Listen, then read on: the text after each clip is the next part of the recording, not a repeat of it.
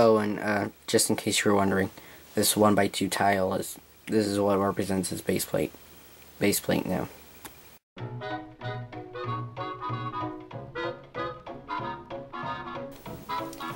Hey there, I'm Jace Bricks, and today I'll be reviewing my first ever custom on this channel of Professor X from Marvel Comics. Enjoy the review. So here is Professor X in his little chair, the custom and all, and I am actually very, very happy with how this came out. It's based off the 1990s X-Men animated series that was released in the 1990s, obviously, and I am very, very happy with its look, like I said before. I made this build in probably 15 to 30 minutes of putting together and taking apart the build to figure out what I really wanted and what I really wanted to end up with as the final cut. And I got this, and what I think is an amazing contraption. And it's the little things like the headlights right here, or his blanket, that make me so happy and so content with this custom. I just am very proud of the build, and this is one custom that I will be keeping forever and ever and ever and ever. I mean, it's just awesome. It represents the 90s cartoons very well, and I'm pretty sure anyone who sees this will know that it is Professor X, and I am very happy. This was just all created from my mind. No tutorials from YouTube, just all plain what I wanted it to end up looking like, and I'm very happy with what it turned out to be. So here's the Professor X minifigure, and I think this minifigure is phenomenal, and it resembles the Professor very, very well, especially when he's sitting down. However, if you didn't know already and you can guess, the legs when he's sitting in the chair, they are not there. I just added this on, so you know, it just wouldn't be a torso on a pedestal, and so to actually be an actual figure. And this is what ideally he'd look like if he was to be, you know, standing up and whatnot. So for this minifigure, I use the Colonel Hardy face. You can also get this in the Two-Face Chase and any of the Lego Marvel or DC Comics guards. They usually have this face. For the torso, I use the mayor's torso that we get in the City Hall. However, I switched out it with flesh hands, so instead of the yellow hands. And yeah, this is the Professor X. I think it's a great representation of him. I'm very proud of it. The legs, the torso, hands, face, 4 pieces. It's awesome. Or is it 3? Yeah, it's 3. I don't know how to count, obviously. But yeah, this minifigure, I think it represents him very well. But however, you may be like, why'd you pick this face? It was because I really didn't have an old face I liked. The Gandalf face was really too old. The Superman face had a double-sided face, so that wouldn't have worked for a bald guy. I didn't like Lex Luthor's face for him. It looked too evil. I never liked Bruce Wayne's face. I know a lot of people use that for their Professor X. I never thought that was a good idea. I didn't like it. But I like this one because it looks kind of like generic in a way, but not like generic like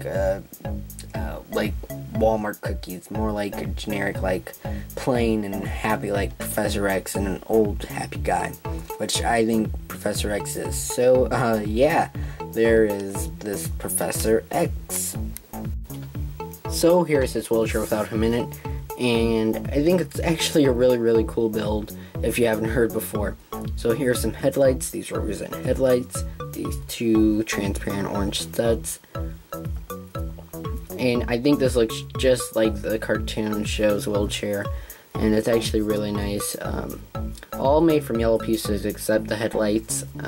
Yeah, originally there had some gold pieces in it, but then I was like, I just want to make it yellow fully. So here it is, and I think it's awesome. So yeah. Oh, and just in case you're wondering, this 1x2 tile is what represents this blanket. Yeah, this blanket.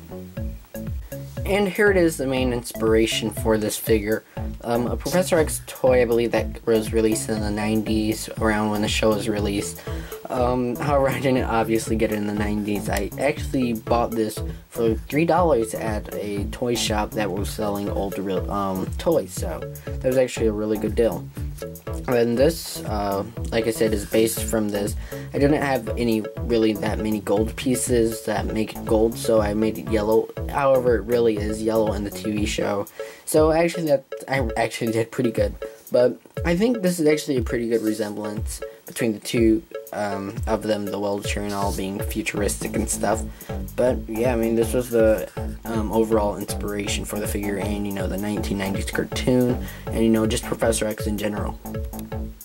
So yeah, guys, that's it for this review. Make sure you like, subscribe, and comment so you can be entered in my 100 sub giveaway when I do that, when I get 100 subs. So yeah, this figure was based off of the 1990s cartoon, if you didn't already know that. Like I've said in the video multiple times, I made this figure in dedication to X-Men Days of Future Past, coming out on May 23rd. Make sure you go check it out. It's going to be an amazing movie. I'm going to go check it out.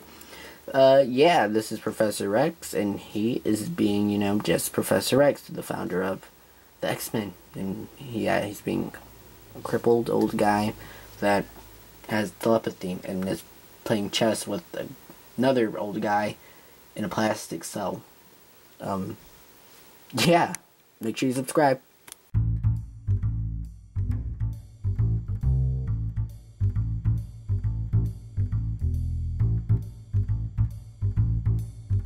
So here's the Professor X minifigure.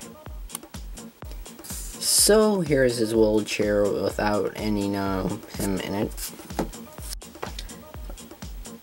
I'm speechless, honestly.